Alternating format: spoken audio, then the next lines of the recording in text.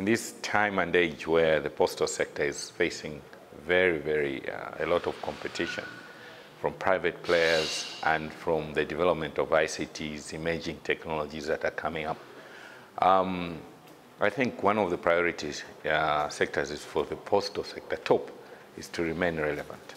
How does it remain relevant? One, it needs to make sure that people realize that it's still alive. How? By providing services that are people-centric and relevant to the majority of our populations, especially in Africa.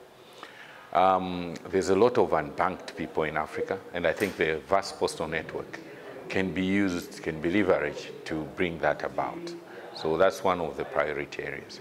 Secondly, Africa has a problem with delivering supplies in the medical sector to reach the people properly and make sure that the delivery of those medicines to the people are such that they get there with a lot of security and a lot of accuracy, especially medical tests from laboratories, essential medicines to reach the people. There is a problem because of the cold chain supply.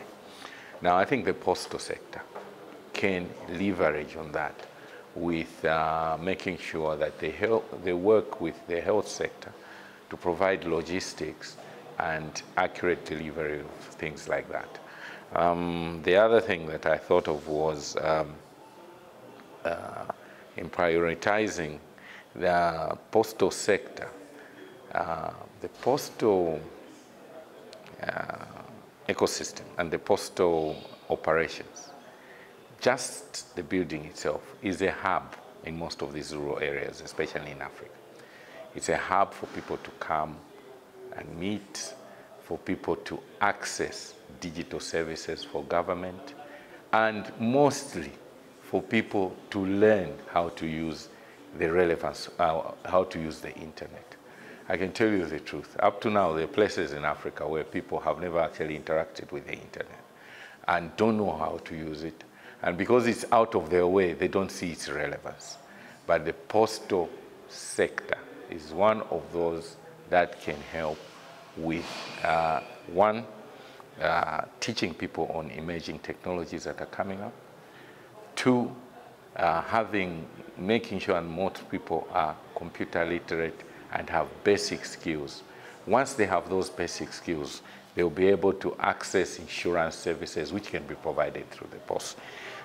Digital financial services, which can be e-learning, for example, doing research. The simple things that actually people in the West think that are just like breathing air are still quite not very popular in African societies.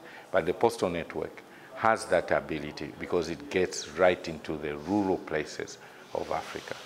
I think those are my priorities. Thank you.